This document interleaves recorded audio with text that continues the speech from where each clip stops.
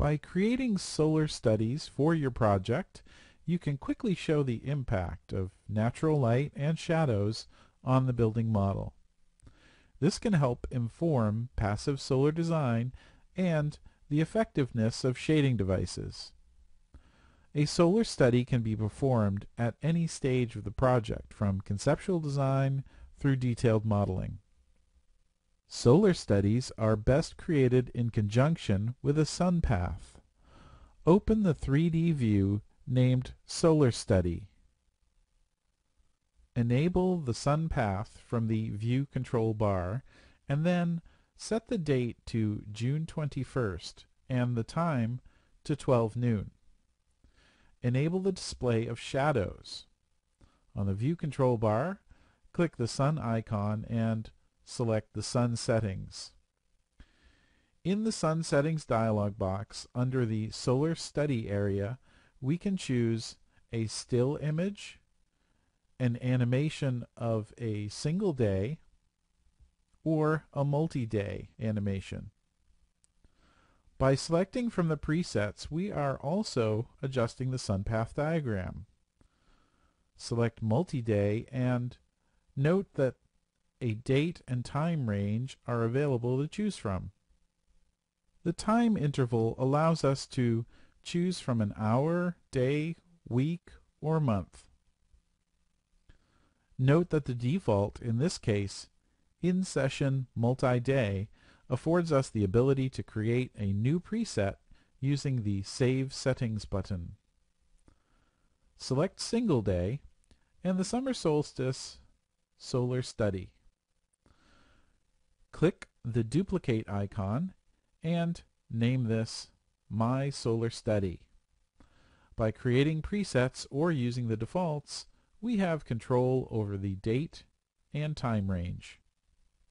We may also limit our selection from sunrise to sunset using the checkbox. The number of frames for animation is displayed and can be changed by setting the time interval. From our location of Boston, I will select sunrise to sunset and a time interval of 15 minutes. This will give us 61 frames, or the equivalent of about 4 seconds of animation. Typically, animations run between 15 and 30 frames per second. Click OK to close the dialog box.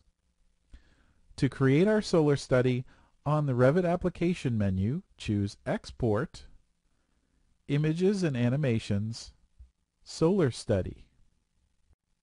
The Length and Format dialog box allows us to select our output range.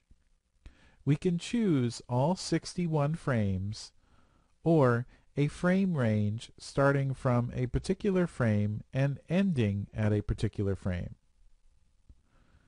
We can choose the frame rate in frames per second. 15 is the default, and we will leave that as is. The format area allows us to determine what the output will look like. We can choose a visual style, and the same options are available as in the View Properties. For this exercise, I will choose Hidden Line and a fraction of the full percentage of the actual size to reduce processing time. Click OK to begin the Solar Study export. The Export Animated Solar Study dialog prompts us for a file name. Type Solar Study 1 and then click Save. We are asked to choose a video compression scheme. If you choose one of the default compression schemes, you will notice a Configure option. Each compression algorithm has its own unique configuration options. We can also adjust the compression quality, and for very long animations, setting a keyframe may help with playback. Choose Microsoft and 90% and click OK. As the solar study is being exported, you will notice the scene changing in your active view. When the progress bar goes away, the animation is fully exported. Open Windows Explorer to play back the animation.